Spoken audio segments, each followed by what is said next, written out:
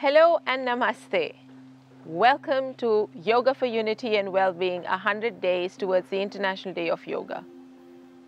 Last year, you were over 21.9 million to join us from around the globe. 159 countries registered for this program. 1,350 institutions supported it, and several yoga experts from prestigious schools taught us yoga every single day for the 100 days.